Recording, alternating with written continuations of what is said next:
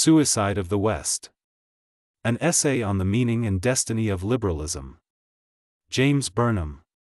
Introduction, by Roger Kimball. I put for a general inclination of all mankind, a perpetual and restless desire of power after power, that saith only in death. Thomas Hobbes, Leviathan. The commonplace critic believes that truth lies in the middle, between the extremes of right and wrong. William Hazlitt, on commonplace critics. Americans have not yet learned the tragic lesson that the most powerful cannot be loved, hated, envied, feared, obeyed, respected, even honored perhaps, but not loved. James Burnham, Containment or Liberation. Who is James Burnham? How often did I field variants of that question while pondering this essay? My informal survey suggests that almost no one under the age of 60 has even heard of him. James who? And for most people over that magic age, Burnham is but an attenuated presence, a half-remembered, even vaguely embarrassing fashion that has failed to return, fins on the back of a model that was discontinued long ago for lack of sales.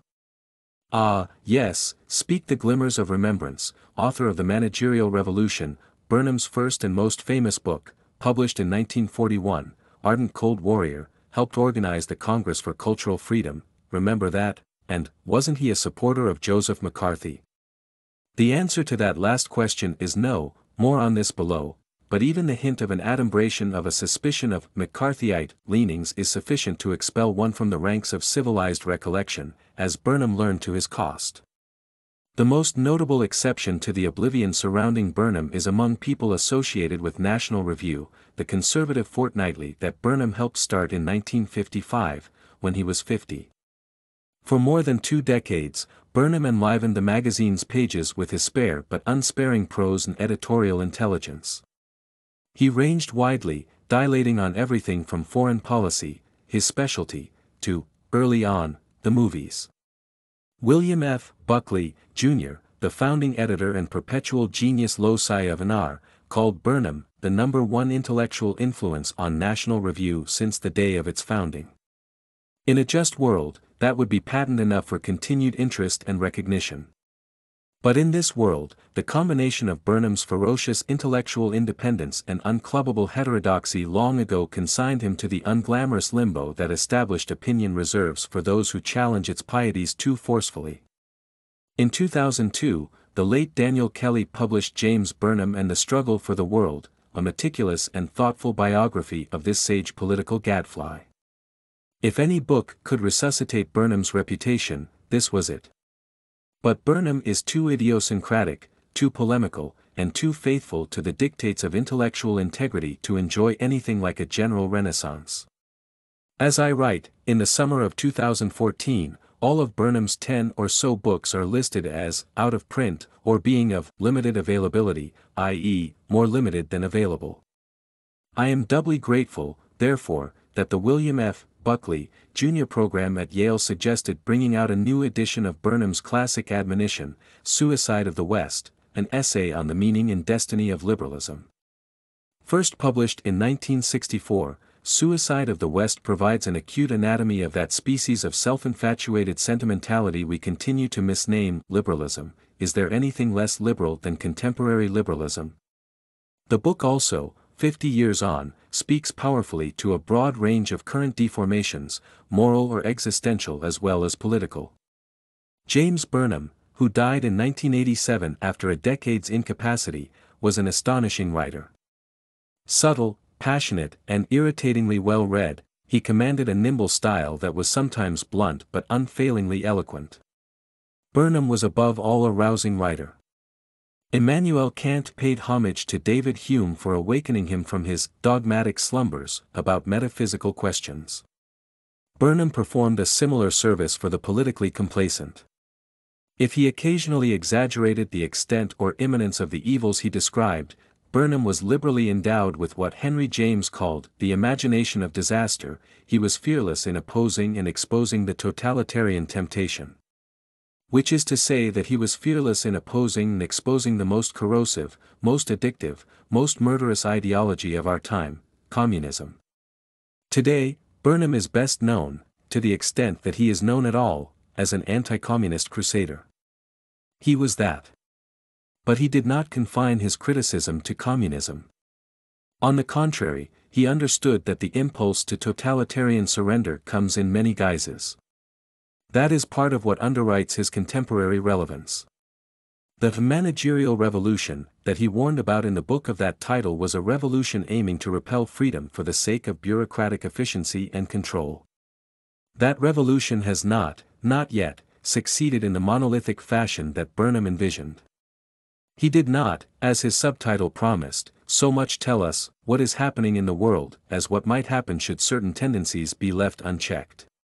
But who can gaze upon the ever-increasing routinization of life and regulation of individual liberty in our society without acknowledging the pertinence of Burnham's gloomy analysis? Over his long career, Burnham changed his mind about many things.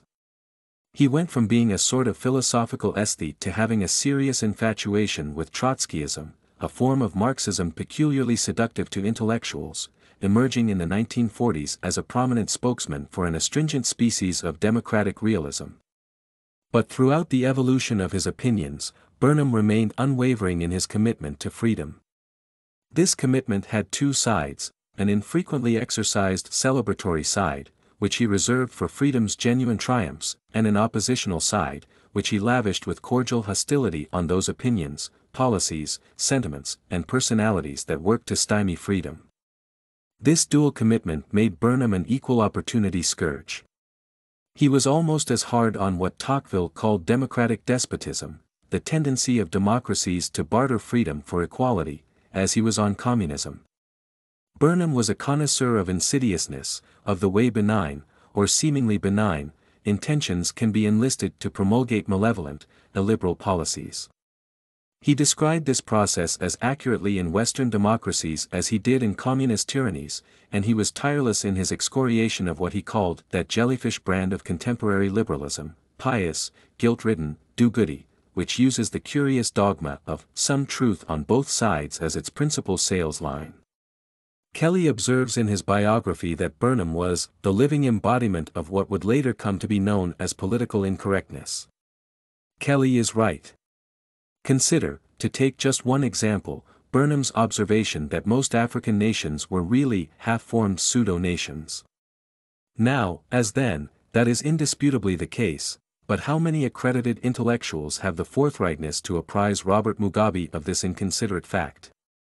Burnham was refreshing on many subjects, not least the United Nations and its disapproving resolutions about U.S. policy. Why in the world, he wondered, should any sensible person give a damn what some spokesman for cannibalistic tribes or slave-holding nomads thinks about nuclear tests? It would be easy to multiply such crisp interventions. Nevertheless, I hesitate to apply the label politically incorrect to so insightful and spirited a critic as James Burnham. In many quarters, calling someone politically incorrect has become a popular method of discounting his opinions without the inconvenience of allowing them a hearing. It is a clever, if cowardly, rhetorical trick. It allows you to ignore someone by the simple expedient of declaring his arguments to be beyond the pale, extreme, that is, unworthy of a place in the forum of public exchange.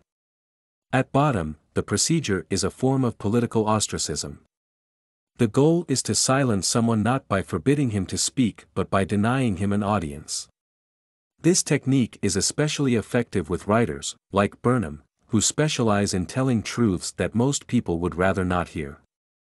James Burnham cut an odd figure in the world of intellectual polemics. He impressed his peers as both unusually pugnacious and curiously disengaged. His background had a lot to do with the mixture. The eldest of three sons, he was born in 1905 to a prosperous Chicago railway executive. His father, Claude, was a classic American success story. At 14, he was a poor English immigrant delivering newspapers at the head office of James J. Hill's Great Northern Railway.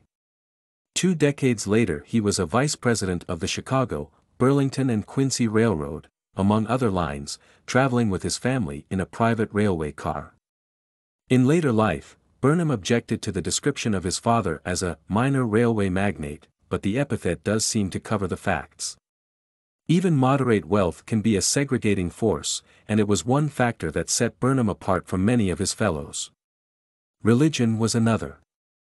Burnham's father, who died of pneumonia in his late 40s in 1928, was Protestant, but his mother, in Kelly's phrase, was a rigorous Catholic. Burnham grew up Roman Catholic in a world still mildly suspicious of papist influence. Society did not snub the Burnhams, exactly, but neither did it welcome them without reserve.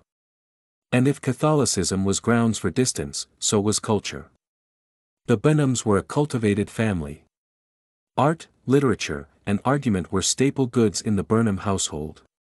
Young James was musical, like his mother, and delighted throughout life in playing the piano. He enjoyed an expensive education. When the Burnhams understood that their local parochial schools discouraged their charges from applying to Ivy League colleges, they decided to send James and his brother David to the Canterbury School, a Tony Catholic institution in New Milford, Connecticut. Burnham performed well, brilliantly in English and math, and matriculated at Princeton in 1923. He majored in English, graduated at the top of his class, and went to Balliol to study English and medieval philosophy. Among his teachers were an unknown professor of Old English called J.R.R. Tolkien. I wonder if Burnham ever recorded his opinion of hobbits. I doubt that it was flattering, and the suave Jesuit philosopher Martin Darcy, who had a magnetic effect on non-believers such as Evelyn Waugh. But while Burnham gloried in theological argument, Darcy's example and tutelage did not salvage Burnham's religious commitments, which he shed without noticeable struggle while at Balliol. Being an ex-Catholic is not the same thing as being a non-Catholic, and an ex-Catholic with a taste for theological argumentation is a decidedly strange hybrid. Burnham did not return to the church until the very end of his life, but his Catholic upbringing and intellectual training served to inflect his intelligence in distinctive ways. In 1929, he went to teach philosophy at New York University, a task he discharged for some 2 decades, and he stood out not only because of his brilliance but also because of his tone, a combination of passion, polish, and polemic. One of Burnham's students, Joseph Frank, the future biographer of Dostoevsky, remembered him as very sophisticated, very serious, and very intense. Among Burnham's early colleagues at NYU was the philosopher Philip E. Wheelwright, whose book The Burning Fountain, a study in the language of symbolism, made a deep impression on generations of students. Wheelwright had been one of Burnham's teachers at Princeton. The two had corresponded for some time about starting a new literary philosophical magazine, and in January 1930, 1 year after the debut of Lincoln Kirstein's Hound and Horn, the first issue of Symposium, a critical review appeared. The first issue of the quarterly contained essays by John Dewey, Ramon Fernandez, the French literary critic who is probably best known today as a figure in Wallace Stevens's poem, The Idea of Order at Key West, and the philosopher Morris R. Cohen. Burnham contributed a long review of I. A. Richards's Practical Criticism. It is a canny essay. Burnham judged Richards's book to be the most considerable and the most formidable study of poetry which has appeared in America during the past year. But he also noted that he could not help feeling that Mr. Richards's defense of poetry is more inspired, more stirring, and more desperate than any Sidney's or Shelley's. To those of us who, however ardent may be our affection for poetry, do not look to it so entirely for the organization of our lives, Mr. Richards's defense may seem most damaging to poetry itself, and poetry may appear through his efforts, as in the old twist of Pope's, faint with damned praise. That is pretty good stuff. Symposium had a run of 3 years. It was an impressive, if sometimes discursively academic, achievement. Burnham and Wheelwright snagged essays by Lionel Trilling, on D. H. Lawrence, Frederick Dupee, on Edmund Wilson's Axel's Castle, Alan Tate, on Emily Dickinson, and Sidney Hook, on Marxism. Ezra Pound wrote for Symposium, as did Herbert Read, John Middleton Murray, Harold Rosenberg, and G. Wilson Knight. The first bit of Ortega y Gasset to appear in English, a portion of the dehumanization of art, appeared in Symposium, as did important essays on Eliot, a major influence on Burnham's thinking at the time, Valery, and other modernist figures. In general, the magazine lived up to its announced ambition not to be the organ of any group or sect or cause, which may be one reason that Burnham let it fold in 1933. In one of the last issues, Burnham contributed a long review of Trotsky's history of the Russian Revolution. He was deeply impressed. That remarkable book, the reading of which was an exciting experience, had strengthened his conviction that a major transition was taking place in the world. As for the lineaments of that transition, perhaps revolution is the apt word. Burnham was more and more coming to see it in Marxist terms. Whatever the internal logic that propelled Burnham toward Marxism in the 1930s, there were also two important external factors. One was the Great Depression. Burnham looked around and saw the institutions of American society in crisis. The liberal nostrums seemed useless at best, more likely, their effect was positively malevolent. Burnham loathed the paternalistic, big government policies of Roosevelt, describing the New Deal as fascism without shirts. The second factor was the philosopher Sidney Hook, who was Burnham's entree into the world of pragmatic Marxism, Marxism with a human face, or so Hook thought at the time. Burnham was an idiosyncratic Marxist. It's not that he lacked fervency. On the contrary, as Kelly reports, he fell head over heels for Marxism and labored mightily for the Trotskyist cause. Under Hook's guidance, he joined the American Workers' Party and petitioned, agitated, organized, and above all wrote to further its aims. He helped edit and contributed innumerable broadsides to publications like the New Militant, Socialist Appeal, and the New International. His efforts did not go unnoticed. Before long he was in regular correspondence with the old man, with Trotsky himself, and although they never met, Burnham became a trusted lieutenant in Trotsky's left-wing anti-Stalinist movement. At the same time, Burnham always regarded the utopian strain of Marxism with a suspicion bordering on contempt. He had too low, too accurate, an opinion of human nature to be seduced by the promise of perfection. And while he did not repudiate violence, he was always alert to Marxism's, or any bureaucracy's, sweet tooth for totalitarian strategies. Burnham was also a social oddity among the comrades. In 1934 he married Marcia Leitner, like him, a Midwesterner, and moved from New York's Greenwich Village, Bohemian paradise, to Sutton Place, adult respectability, where he entertained in a style appropriate to that address. For her part, Burnham's wife always seemed to regard her husband's adventures in Trotskyist radicalism with bemused distaste. It is likely, as Kelly notes, that Burnham was the only Trotskyist to own a tuxedo. When he summered with his family in Biarritz, he perused Marx and Engels during the day and played chemin de fer at night. His acquisition of a summer house in Kent, Connecticut, completed the contrast. Of course, Burnham was hardly the only privileged beneficiary of capitalism to embrace communism while holding fast to his bank account.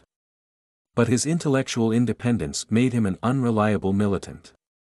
Burnham happily immersed himself in Aquinas, Dante, and the Renaissance one moment, Marx and bulletins from Comrade Trotsky the next. It was a giddy but unstable amalgam. Unwilling, as Kelly puts it, to sacrifice intellect to militancy, Burnham became an increasingly restless recruit. The break came in 1939 when the Soviets, fortified by the Hitler-Stalin Pact, attacked Poland. Trotsky justified the action as a step toward the abolition of private property, and how, but Burnham saw it for what it was, a brutal land grab by a totalitarian power. He wrote as much and in short order found himself expelled from the Socialist Workers' Party and the object of Trotsky's rage. Overnight Burnham went from being a favorite if sometimes wayward collaborator to being an educated witch doctor, strutting petty bourgeois pedant, and, the coup de grace, an intellectual snob. Burnham's response was to gather his correspondence with Trotsky and dump it into the incinerator. By the end of the 1930s, Burnham was a minor but respected public intellectual. In 1938 he began a long association with Partisan Review, the premier intellectual organ of the anti-Stalinist left. But he did not become an intellectual celebrity until 1941, when The Managerial Revolution, What is Happening in the World became a runaway bestseller, much to the surprise of its publisher and the chagrin of the several houses that had turned it down. Written at the moment when Hitler's army seemed poised to overrun Europe, the book is a grim exercise in dystopian prognostication. It is not, I think, one of Burnham's better books. As he himself later admitted, it is full of remnants of Marxism, above all the depressing aroma of economic determinism and praise for the superiority of central planning. But The Managerial Revolution certainly is a bold and impressive book. Its vision of the rise of an oligarchy of experts and alignment of world powers into three competing superstates made a deep impression on many readers, not least on George Orwell. Orwell wrote about Burnham at least 3 times, reviewing the managerial revolution in 1944 and then in long essays about his work in 1946 and 1947. As Kelly notes, Orwell found the managerial revolution both magnetic and repellent. Orwell criticized Burnham for power worship, for being fascinated by the spectacle of power, and hence contenting himself with analyzing rather than condemning Hitler's early military successes. Burnham's essential intellectual failing, Orwell thought, was in predicting a continuation of the thing that is happening. Nazi power is on the rise, ergo it will continue irresistibly. American capitalism is in crisis, ergo it will necessarily disintegrate, except that the rude, unkempt force of reality intervenes, transforming those ergos into might-have-beens. With hindsight, we can see that Orwell was right, that Burnham underestimated the advantages, military as well as social, enjoyed by a democratic country. His neat, schematic intelligence lulled him into believing that the, apparently, better organized nation was going to be the victorious nation. Burnham undervalued the advantages of the ad hoc, the unexpected reversal, the sudden inspiration. His besetting sin, Orwell said, was to overstate his case. He is too fond of apocalyptic visions, too ready to believe that the muddled processes of history will happen suddenly and logically. Orwell makes the arresting observation that during the Second World War, the smarter Brits were often the more pessimistic, their morale was lower because their imaginations were stronger. At the same time, Orwell repeatedly underscored Burnham's intellectual courage and willingness to deal with real issues. And it is clear that, whatever his criticisms, Orwell was deeply influenced by the managerial revolution. In 1984, he adopted wholesale Burnham's idea that the world was reorganizing itself into 3 rival totalitarian states. The managerial revolution itself appears in Orwell's novel under the title The Theory and Practice of Oligarchic Collectivism. From 1939 to 1941, the communists worked mightily to keep America neutral. Good Trotskyist that he aspired to be, Burnham, too, was opposed to America's entry into the war. His opposition persisted after his break with Trotsky. But it did not survive Pearl Harbor. The Japanese attack on the Pacific Fleet precipitated a political metanoia. Overnight, Burnham became a vociferous supporter of all-out war against the Axis powers. This hardening, or clarifying, is evident in his next book, considered by many critics to be his best, The Machiavellians, Defenders of Freedom. Published in 1943, The Machiavellians is ostensibly an exposition of, and homage to, some modern followers of Machiavelli. Its larger purpose is to distinguish between the sentimental and the realistic in politics. Dante, in De Monarchia, Rousseau, and the architects of the French Revolution are prime examples of the former. They represent politics as wish, noble, optimistic, ultimately futile, indeed, ultimately reactionary and vicious, in Burnham's judgment. Machiavelli and his heirs belonged to the latter camp. They saw things as they really were and faced up to unpleasant facts about human nature. Because they saw humanity as it was, in its imperfection, its treachery, its unceasing desire for power, they were the true friends of liberty. They did not exchange real freedoms for pleasant-sounding but empty idealities. They understood that all political freedom is imperfect freedom, won through struggle, preserved with difficulty, constantly subject to assault and diminution. Burnham's political thought is often described as hard-boiled. The Machiavellians is the cauldron in which the promised firmness is achieved. All societies, he writes, including societies called democratic, are ruled by a minority. Although the minority, the ruling elite, naturally seeks to legitimize its power in the eyes of society. In the end, the primary object of every elite, or ruling class, is to maintain its own power and privilege, an aim that is sought largely on force and fraud. Burnham had high hopes for an objective science of politics. At the same time, he believed that logical or rational analysis plays a relatively minor part in political and social change. The true friends of freedom budget heavily for the imperfection of humanity and acknowledge the relative impotence of reason in political affairs. Above all, they understand that the possession of power is inseparable from its intelligent exercise. In terms of the evolution of Burnham's thought, the Machiavellians is perhaps most important not for its exposition of power politics but for its implicit recognition of the value of freedom, that minimum of moral dignity which alone can justify the strange accident of man's existence. As the 1940s and the Second World War unfolded, Burnham came more and more to understand that the preservation of freedom was primarily a salvage operation. And as the war hurried to its end, he looked on aghast as the West timidly made concession after concession to the Stalinist tyranny. In 1944, Burnham wrote a paper on post-war Soviet ambitions for the Office of Strategic Services. In 1947, an expanded version of this document appeared as The Struggle for the World. It is with this book, I believe, that Burnham comes into his own, for it is here that he first clearly articulates the opposition between the West as a precious heritage to be defended and communism as a murderous tyranny to be defeated. Was Burnham's opposition oversimplified, as many critics charged? Doubtless it was. But it was also right in essentials and was, moreover, a salutary corrective to the naive, and therefore deluded, advice of good-hearted liberals. Burnham understood with searing clarity two fundamental facts. First, that communism was an expansionist ideology bent on world domination.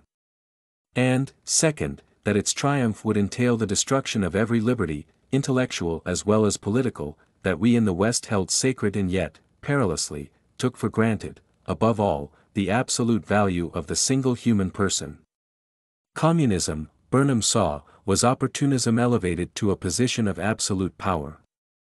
Unchecked, no human good, not even the commitment to truth, can withstand its assault. Anyone who has leafed through Marxist-inspired writings will remember attacks on mechanical logic. But this, Burnham notes, is at bottom an attack on the rules of objective inference and proof, the rules that permit us to test for truth and falsity. The alternative, what is called dialectical logic, is simply a device that declares whatever serves the interest of communist power is true. In terms of foreign policy, the fight against communism required neither appeasement was merely a prelude to capitulation, nor containment was merely appeasement on the installment plan. What was required was a concerted campaign to undermine, to roll back, the communist juggernaut. In domestic terms, the fight against communism had to begin with the recognition that communists used and abused democratic freedoms in order to destroy them. Their aim was the subversion of democracy. Therefore, Burnham argued, their capacity to subvert must itself be subverted. In the end, he thought, this meant that communism would have to be outlawed. In the near term, it required that serious restraints be placed upon communist sympathizers and agents. Would this be a violation of their civil rights, the right to free speech, for example? Doubtless it would. But, Burnham argued, democracy in practice has never, and could never, interpret the right of free speech in an absolute and unrestricted sense. No one, for example, is allowed to advocate and organize for mass murder, rape, and arson. No one feels that such prohibitions are anti-democratic. But why not? Why cannot some purist tell us that any restriction whatsoever is, logically, counter to the absolute democratic principle of free speech? Burnham's point was that because communism, in democratic nations, makes use of free speech in order to abolish free speech, its own right of free speech had to be curtailed. Burnham stressed later that great care would have to be taken to avoid lumping real communists together with socialists, liberals, honest progressives, and other legitimate critics and reformers. Burnham's point, as pertinent today as when he uttered it, is that free speech cannot be understood in isolation, but only in the context of that which makes it possible, that is, in the context of democratic government and the functioning social community that supports it. The principles of an organized society, he argued, cannot be interpreted in such a way as to make organized society impossible. Any individual right or freedom is properly extended only to those who accept the fundamental rules of democracy. How could any society survive which deliberately nursed its own avowed and irreconcilable assassin, and freely exposed its heart to his knife? The publication of The Struggle for the World happened to coincide with President Truman's speech announcing what came to be known as the Truman Doctrine, according to which the United States sought to support free peoples who are resisting attempted subjugation by armed minorities or by outside pressures. This coincidence garnered a great deal of publicity, much of it negative, for the book. It also aroused the interest of the fledgling Central Intelligence Agency. Burnham, recommended by his Princeton classmate Joseph Bryant III, worked as a consultant to the Political and Psychological Warfare Division, which Bryant headed, of the Office of Policy Coordination, a semi-autonomous covert branch of the agency. He took a leave from New York University, to do research, the university explained, and moved to Washington. Perhaps Burnham's greatest contribution while working for the CIA was to help found the Congress for Cultural Freedom. This organization, covertly funded by the CIA, was established to provide a liberal but also anti-communist alternative to the communist-controlled propaganda initiatives for peace and friendship. The liberal element of the Congress cannot be overemphasized. This was an effort to win over the liberal intelligentsia, forgive the pleonasm, to the cause of anti-communism. Accordingly, in 1950 at the Congress's inaugural conference in Berlin, patrons and speakers included Bertrand Russell, John Dewey, Benedetto Croce, Carl Jaspers, Jacques Maritain, Herbert Read, A.J. Ayer, Ignazio Siloni, Sidney Hook, and Arthur M. Schlesinger. Jr. Burnham was one of the few hardliners. In his talk, Burnham directly tackled neutralism, what we have come to call moral equivalence, the denunciation on equal terms of American and Soviet barbarism. Burnham admitted the demotic nature of American pop culture. But tawdriness was better than tyranny. Coca-Cola might be bad, he said, but not quite in the same league with Kolyma, the Soviet labor camp. Burnham's tenure with the CIA, which, we tend to forget, was and is a deeply liberal institution, came to an end over the issue of McCarthyism. Burnham was ambivalent about the Wisconsin senator. He was not, he explained, a McCarthyite but an anti-McCarthyite. He understood that anti-McCarthyism was often a screen and cover for the communists and a major diversion of anti-communist efforts. Reflecting on the phenomenon after McCarthy's death, Burnham noted that McCarthy became the symbol through which the basic strata of citizens expressed their conviction that communism and communists cannot be part of our national community, that they are beyond the boundaries, that, in short, the line must be drawn somewhere. This was really at issue in the whole McCarthy business, not how many card-carrying members were in the State Department. The issue was philosophical, metaphysical: what kind of community are we? And the liberals, including the anti-communist liberals, were correct in labeling McCarthy the enemy, and in destroying him. From the liberal standpoint, secularist, egalitarian, relativist, the line is not drawn. Relativism must be absolute. Burnham's stand on McCarthy precipitated his deportation to political Siberia. Overnight, this influential public commentator became persona non grata. Philip Rov, his colleague at Partisan Review, put it well: the liberals now dominate all the cultural channels in this country. If you break completely with this dominant atmosphere, you're a dead duck. James Burnham had committed suicide. The irony is that Burnham, so astute about the workings of power, should have become a casualty of this skirmish. One might have expected him to negotiate the battlefield more cannily. It was National Review that rescued Burnham and provided a home for his intellectual energies and a platform for broadcasting his insights in the final decades of his career. Every aspect of the magazine interested him, William F. Buckley, Jr. recalled at the magazine's 25th anniversary banquet. Its typography, just for instance. But also its coverage of culture, the length of its book reviews, and, above all, its stance with respect to America's foreign policy. Burnham saw with ferocious clarity that, as he puts it in the present volume, civilizations generally collapse because of internal failures, not attacks from outside. Suicide, he wrote, is probably more frequent than murder as the end phase of a civilization. Contemplating the expansionist threat of Soviet communism, Burnham warned that the primary issue before Western civilization today, and before its member nations, is survival. In some ways, suicide of the West is a period piece. It is a product of the Cold War, and many of its examples are dated. But in its core message it is as relevant today as ever. The field of battle may have changed, the armies have adopted new tactics, but the war isn't over, it is merely transmogrified. Burnham promises the definitive analysis of the pathology of liberalism.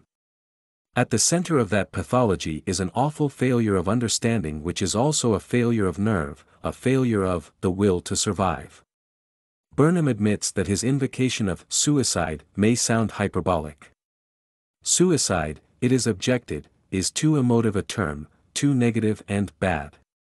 But it is part of the pathology that Burnham describes that such objections are most often made most hotly by Westerners who hate their own civilization, readily excuse or even praise blows struck against it, and themselves lend a willing hand, frequently enough, to pulling it down.